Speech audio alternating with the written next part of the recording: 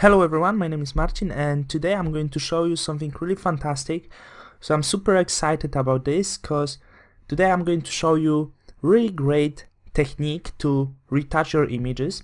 Probably technique you have heard about, probably technique you have heard a few times in your life. Maybe you even seen this technique, maybe you try to do this technique if you already are familiarized with this technique. Hi everyone, my name is Marcin and welcome in another Photoshop tutorial, and today I'm really super excited because I'm going to show you really great retouching technique, probably technique you have heard in the past, and this technique is actually called frequency separation technique. It's very popular and probably it's one of the best techniques to retouch your images in really non-destructive way, because probably some of you during retouching was using blur on some other tools, but as you know, the final result was always a bit fakey, a bit plastic. It's not something you really want to. So today I'm going to show you technique, I'm going to show you frequency separation technique, how to do really great skin retouch on your portrait and keep the same texture as before, keep the real texture of the image. So let's start from the beginning.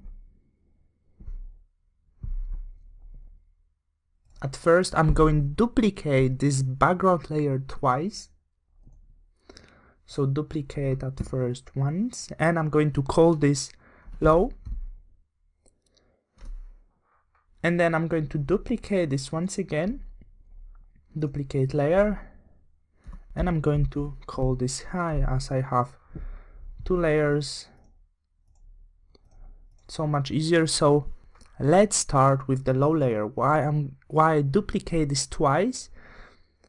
So this low layer will be layer with my colors of the image, with all colors I have on the image, skin colors, etc. And the high layer is the layer with my skin texture, with the structure of the skin. So I'm going to start with low layer, and at first we have to add some Gaussian blur. Let's zoom this a little bit because I can see maybe it's not clear. As you can see, it's horrible image, and actually I think it's really good image to present you this technique. So as I said, click filter, blur, and choose Gaussian blur. This kind of radius is of course too strong, so what we're going to do, we have to set the radius not too strong, just maybe around 6-8 pixels. It actually depends on your image, but you have to set the radius. As you can see, we have to make this picture actually blurry, but we still have to have some large details, like the large places on the image. It has to be visible, like the eyes. As you can see, we make it blurry, so we lost all of the specific details from the skin, but we still have the large points. It's everything visible, like eyes, nose, etc.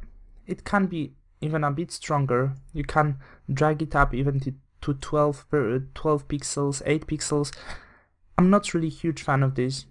I want to keep this as much natural as possible, so I'm going to add, let's say, 6.8 at the moment. Okay, and now the all fun begin. We're going into high layer. I called this wrong at first, not high, just high. And now we're going to do the right thing. Go to image, apply image, and I'm not really sure about what's going on over here, and truth to be told, no one actually knows, but that's the right thing what to do. So the layer we're going to choose now, we're going to choose layer low, the layer we getting from our colors. About blending, we have two options. We have to choose subtract if you have 8-bit image, I know if we're using 16-bit image, the settings are a little bit different, but I tell at the end about this. And about this scale and offset, again, no one knows what about this, but the offset has to be at 128. It just has to be like this, and scale has to be at 2. Some of you set different settings when they have 16-bit image. They set scale at 2, the same offset is 0, and instead of subtract they choose add and then invert layer. However, this 8-bit image, the most popular, so that's the right settings for it. Once again, I choose layer low with the colors, blending subtract, scale 2, and offset 128. Press OK. And now what I'm going to do, I'm going to change blending mode from normal into linear light.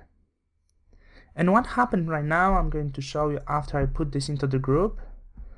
Control or Command and G. I'm going to call this group FS as frequency separation. And as you can see, nothing changed from our original image, because actually these two layers is the same things what we have in our original layers. In low layers, as I make it blurry, it's actually our colors from the image, and in high is our texture, our structure of the image. So these two layers make our basic image, our original image. So that's how it looks like, and right now is the right part, so our frequency separation retouch. So that technique I'm going to use, I found from great teacher from Flern, and most of the people is using this. They're using Aaron from Flern is using lasso tool. Of course, you can choose any of the selection tool. I'm using lasso tool because it's just the easiest, the most comfortable is to work with lasso tool. You have to set feather pretty much soft. This picture has not such a huge size, so I think 30 few pixels is totally okay. If it's really huge picture, it's better to use a bit it's better to put a bit more feather, a bit more pixels. You can check this by selecting pretty much huge area and just press Q on your keyboard, and you can see if the area you selected has soft edges enough. Maybe even a little bit more. I can add even a bit more, but I think it will be alright for now. So the things we're going to do, deselect for now. I'm going to zoom this image because it will be much easier to work on this. And as you can see, we have so many of these ugly spots on the image. So how to remove them? As we did all of these steps, we just have to select really big area with all these ugly colors on the image. There you go. Now I'm going to choose filter, blur, Gaussian blur, and just make it blur as much as the skin is getting to look really nice. As you can see, more than 30 pixels, even maybe could be less, but as you put radius around 30 pixels, maybe a little bit more, the skin is getting really great. We have soft, clean skin, but as you can see, texture of the skin is actually great. It's actually the same texture of the skin. We're not losing structure of the skin because our texture and structure of the skin is on this layer, on layer I call high. So you have to do the same thing a few times all over our face. It will take a while. It's very quick method, and actually you can save a lot of time if you are a photographer. If you have your own studio, you can save really a lot of time because you can choose this instead of choosing working with clone stamp tool all the time, etc. So Gaussian blur, I can press Ctrl F to repeat. Of course you can set Gaussian blur on your own every time to do this right, but I can repeat Ctrl or Command and then F, and it, as you can see, it's working really great. So I'm going to do this all over the face to make it look beautiful. Again, Ctrl F. Here maybe once again Ctrl F, I did this wrong.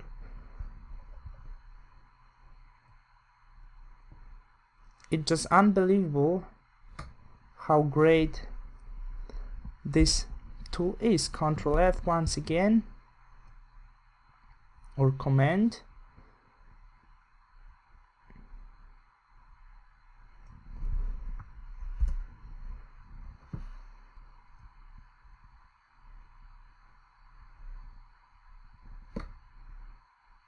It's just unbelievable what's happening with the face. Let's go to the forehead. I'm going to do this very quickly, as quick as possible.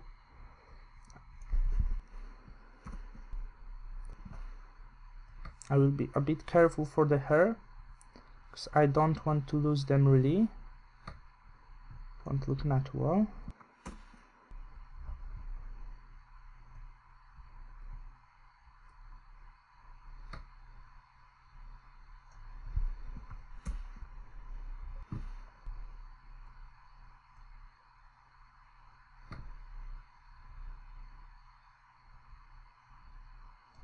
I will see what happened if I do this with her. It still looks natural, so it's okay.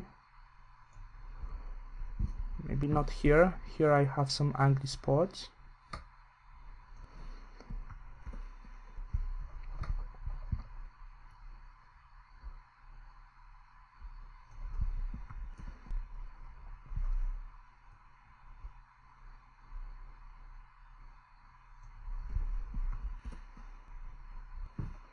So here you go. As you can see, super easy, quick method.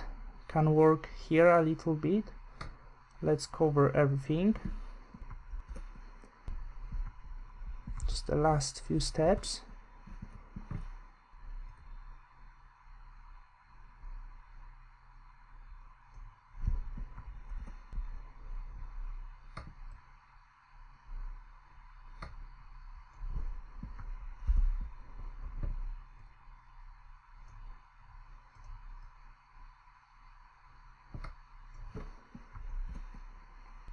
So take a look at the result.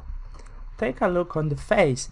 This face looks really natural. We still have the same structure. We still have original structure of the image, which is on this layer, this high layer. But as you can see, we remove all the weird colors from the face, because all of the colors are on the low layer, and we actually make it blurry and add some really pretty colors. So this face is very clean right now, but still looks very natural. And that's probably the best, the fastest method to do the quick portrait retouch. It's really a great tool. So take a look how this image looked before. That's how it looked before. And right now, after this quick retouch, our face looked just pretty. It was horrible image. After this, it's great result. So I hope you enjoyed this tutorial, because for me it's the best tool to do this quick portrait retouch. I hope you enjoyed this tutorial. Thank you for watching, and see you soon in the next Photoshop tutorial. Thank you.